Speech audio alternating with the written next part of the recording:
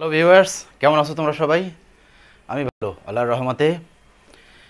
তো আজকে হচ্ছে আমরা প্রশ্ন নিয়ে আলোচনা করব। প্রয়োগমূলক আর উচ্চতার দক্ষতার কোশ্চেন, এই অম্লত্ব আর ক্ষারত্ব অধ্যায়ের এই চ্যাপ্টারের প্রশ্নগুলো কি কেমন হবে। আমরা এর আগের টিউটোরিয়ালে তোমাদের এই চ্যাপ্টারের জ্ঞানমূলক এবং অনুধাবন প্রশ্ন নিয়ে আলোচনা করেছি। আজকে আলোচনা করব উদ্দীপক তৈরি করব এবং প্রয়োগ এবং উচ্চতার দক্ষতার প্রশ্ন কেমন হতে পারে সেটা নিয়ে আজকে আলোচনা করব। তো সেক্ষেত্রে আমি অম্লত্ব ক্ষারত্বের যে চ্যাপ্টার, এই চ্যাপ্টার নিয়ে আমাদের অনেকগুলো টিউটোরিয়াল আছে। আমার অম্লত্ব ক্ষারত্বের অম্লত্ব সৃষ্টি কিভাবে হয়, ক্ষারত্ব কিভাবে সৃষ্টি হয়, অম্লত্ব কিভাবে দূর হয়, ক্ষারত্ব কিভাবে দূর হয়, এগুলো নিয়ে আমরা আলোচনা করেছি। অম্ল মাটির বৈশিষ্ট্য আমরা আলোচনা করেছি, ক্ষার মাটির বৈশিষ্ট্য আমরা আলোচনা করেছি, অম্ল মাটি কী সেটা আলোচনা করেছি, আমরা ক্ষার মাটি কি, এগুলোর বৈশিষ্ট্য কী সেগুলো নিয়ে আলোচনা করেছি।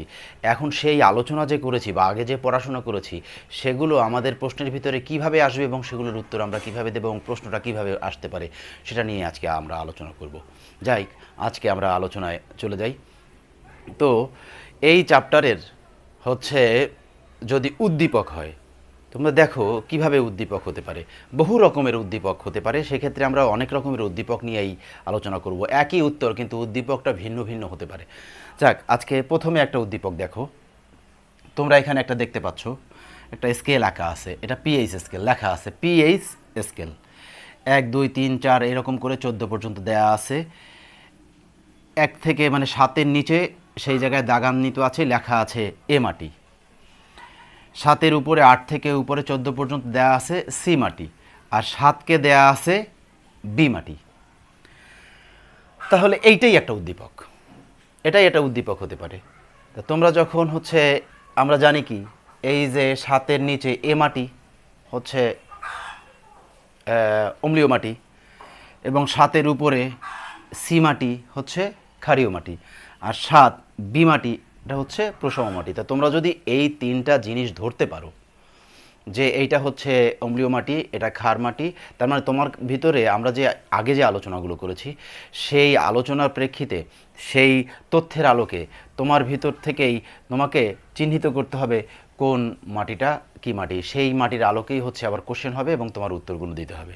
দেখো, এখানে যেরকম কোশ্চেন আছে ঠিক আমি উল্টো করে আর এক রকমের একটা গ্রাফ তৈরি করেছি। সেই গ্রাফে এখানে এরকম একটা পিএইচ স্কেল, হয়তো এখানে লেখা থাকবে পিএইচ স্কেল, পিএইচ স্কেল। এই পিএইচ স্কেল এখানে মনে করো পিএইচ স্কেল লেখা আছে, এটা পিএইচ স্কেল। আর এখানে 3টা থাম দেয়া আছে। তোমরা দেখো এক্ষেত্রে যে এ মাটি, এটা এ মাটি। তো এ মাটিটা কত পর্যন্ত গেছে? প্রায় 11-র কাছাকাছি, 11-র চেয়ে বেশি। বি মাটিটা কোন পর্যন্ত গেছে? দেখো 7 পর্যন্ত গেছে। সি মাটিটা 4 4.5-এর মধ্যে আছে। তার মানে কি, আমরা এখান থেকে তাইলে কোনটা কোন মাটি সেটা কিভাবে বুঝবো? আমরা বুঝবো এ মাটিটা যেহেতু 7-এর উপরে চলে গেছে, 7-এর উপরে চলে গেছে, তার মানে এ মাটিটা ক্ষার মাটি। অথচ এখানে কিন্তু এ ছিল অম্লীয় মাটি। দেখো উল্টাইয়া আমি উদ্দীপক তৈরি করলাম।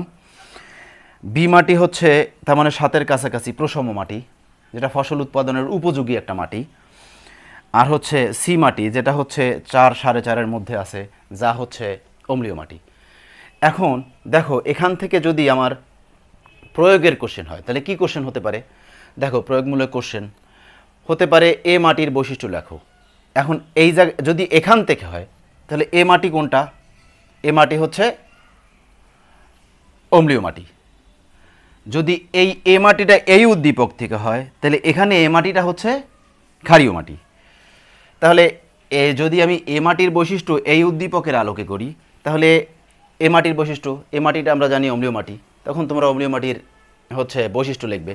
প্রথমে তোমাদের লেখার সিস্টেমটা আমি বলে দিচ্ছি। তোমরা লেখার সময় যেহেতু আমরা জানি প্রয়োগে নাম্বার থাকে 3, এই 3 শুধুমাত্র প্রয়োগের জন্যই না, এই প্রয়োগের ভিতরে আবার 3টা অপশন আছে। একটা এক থাকে জ্ঞান অংশ, আর 1 নাম্বার থাকে হচ্ছে অনুধাবনের জন্য, আর 1 নাম্বার থাকে হচ্ছে প্রয়োগের জন্য। তাহলে তোমরা হচ্ছে উত্তর দেবে উদ্দীপকে উল্লেখিত এ মাটিটি হচ্ছে অম্লীয় মাটি। এই কথাটা লেখা বা চিহ্নিত করতে পারছো, তাতেই তুমি 1 নাম্বার পেয়ে যাবে। তারপরে হচ্ছে তোমার যেহেতু আমি জ্ঞানের অংশ বলে ফেললাম, তারপর তোমার অনুধাবনের অংশ। তারপর তুমি বলবে যে মাটির পিএইচ মান 7-এর চেয়ে কম তাকে হচ্ছে অম্লীয় মাটি বলে। তার মানে তোমার অনুধাবনের অংশ হয়ে গেল। অথবা তুমি অন্যভাবেও বলতে পারো যে মাটিতে হাইড্রোজেন আয়নের পরিমাণ বেশি এবং হাইড্রোক্সিল আয়নের পরিমাণ কম তাকে হচ্ছে অম্লীয় মাটি বলে। তার মানে তোমার অনুধাবনের অংশ হয়ে গেল। তার মানে তুমি 3-এর ভিতরে 2 অলরেডি পেয়ে গেছো। এখন তোমার বাকি আছে মাত্র 1। 3 নাম্বারের মধ্যে মাত্র 1 নাম্বার বাকি আছে। সেই 1 নাম্বারটা তুমি এ মাটির বৈশিষ্ট্য। তো এ মাটির বৈশিষ্ট্য লিখতে গেলে দেখবা যে তুমি আগে যে 2টা অংশ লিখে ফেলেছো, সেখানেও কিন্তু তোমার কিছু অংশ রয়ে গেছে। অনুধাবনের অংশ, এই মাটির হচ্ছে পিএইচ মান 7-এর চেয়ে কম, এই মাটিতে হচ্ছে হাইড্রোজেন আয়নের পরিমাণ বেশি এবং হাইড্রোক্সিল আয়নের পরিমাণ কম থাকে, এই মাটিতে কমলা, লেবু, আনারস, রাবার এগুলো বেশি পরিমাণে জন্মে, বাংলাদেশের পাহাড়ি অঞ্চলে সাধারণত এই মাটি পাওয়া যায়, এখানে ক্যালসিয়াম, ম্যাগনেসিয়াম, সোডিয়ামের পরিমাণ কম থাকে, এখানে আয়রন, অ্যালুমিনিয়াম, ম্যাঙ্গানিজের পরিমাণ বেশি থাকে। তোমরা এই বৈশিষ্ট্যগুলো লিখলে হচ্ছে তোমার 3-এ 3 পেয়ে যাবে। তার মানে তোমাকে এখানে 1 নাম্বার কাটারও কোনো স্কোপ নাই। ঠিক আমি যেভাবে বলছি তোমরা ঠিক এইভাবেই উত্তরগুলো দেবে।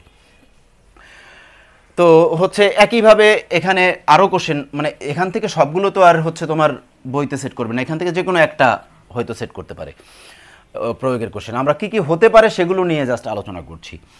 বি মাটির বৈশিষ্ট্য, তা বি মাটির বৈশিষ্ট্য এভাবে প্রশম, তার বি মাটিটা হচ্ছে এই ক্ষেত্রে প্রশম, এখানেও হচ্ছে প্রশম। তার বি মাটির পিএইচ মান এত থাকে, এটা ফসল উৎপাদনের জন্য উপযোগী থাকে, ঠিক না? এখানে রন্ধ্র পরিসর ভালো থাকে, এখানে মাটির সংযুতি ভালো থাকে, মাটির বুনট উন্নত থাকে, হ্যাঁ, এই মাটিতে ফসল উৎপাদনের উপযোগী, এখানে বেশি পরিমাণে ফসল ফলানো যায়। তোমরা এই বৈশিষ্ট্যগুলো হচ্ছে বি মাটির বেলায় লিখতে পারো। তবে সাধারণত তোমাদের পরীক্ষায় বি মাটির বৈশিষ্ট্যটা সাধারণত পরীক্ষায় আসে না। সাধারণত ম্যাক্সিমাম ক্ষেত্রে এ মাটি অথবা সি মাটি, দ্যাট মিন্স হচ্ছে ক্ষারীয় মাটি আর হচ্ছে অম্লীয় মাটির বৈশিষ্ট্য তোমাদের পরীক্ষায় এসে থাকে। তো সেক্ষেত্রে আমরা এই 2টা পেয়ে গেলাম। বাকি থাকে হচ্ছে সি মাটির বৈশিষ্ট্য। সি মাটি হচ্ছে এই উদ্দীপকে সি মাটি হচ্ছে ক্ষারীয় মাটি। তো ক্ষারীয় মাটির বৈশিষ্ট্য তোমরা ওই একইভাবে উত্তর দেবে, উদ্দীপকে উল্লেখিত মাটিটি হচ্ছে ক্ষারীয় মাটি। তারপরে অনুধাবনের অংশ, এটা জ্ঞানের অংশ চলে গেল। অনুধাবনের অংশ তুমি উত্তর দেবে হচ্ছে যে মাটির পিএইচ মান 7-এর চেয়ে বেশি তাকে ক্ষারীয় মাটি বলে। এটাও দিতে পারো, অথবা দিতে পারো আর 2টা মিলিয়েও দিতে পারো। যেমন ধরো হচ্ছে যে এই মাটিতে হাইড্রোক্সিল আয়নের পরিমাণ বেশি থাকে এবং হাইড্রোজেন আয়নের পরিমাণ কম থাকে, এই মাটিকে ক্ষারীয় মাটি বলা হয়। তার মানে তোমার 2 কিন্তু অলরেডি পেয়ে গেছো, অনুধাবনের 3-এর ভিতরে 2 পেয়ে গেছো, বাকি থাকে হচ্ছে একটা।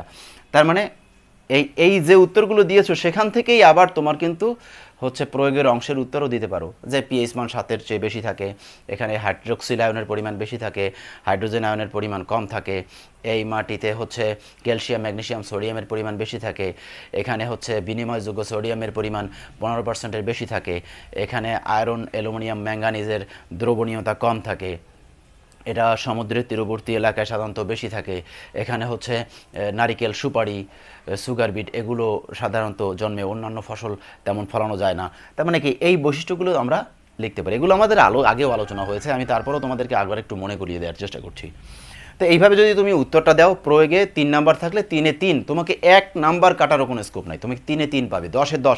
টোটাল উত্তরটা যেভাবে দেবে তুমি 10-এ 10 পাওয়ার মতো প্রশ্ন একদম। তোমাকে হচ্ছে কৃষি শিক্ষায় তোমার হচ্ছে 25 নাম্বার তো হচ্ছে প্র্যাকটিক্যাল, আর 75 নাম্বার আমাদের থিওরিটিক্যাল।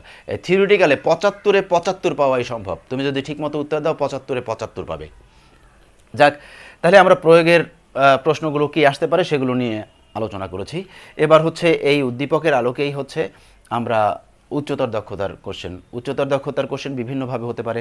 যদি আমি এই উদ্দীপকের আলোকে কোশ্চেন করি, সি মাটিকে কিভাবে ফসল উৎপাদনের উপযোগী করা যায় বিশ্লেষণ করো।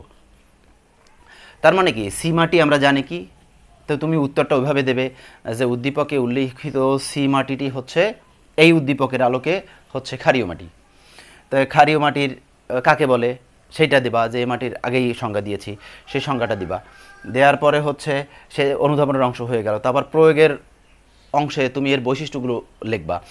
আর তারপরে হচ্ছে উচ্চতরের যে 1 নাম্বার থাকে সেই জায়গায় তুমি লিখবা মানে কিভাবে হচ্ছে ক্ষার মাটি থেকে ক্ষারত্ব দূরীকরণ করা যায়। কারণ হচ্ছে ক্ষারত্ব দূরীকরণ করলেই ক্ষার মাটিটা হচ্ছে প্রশম মাটি অথবা ফসল উৎপাদনের উপযোগী মাটিতে পরিণত হবে।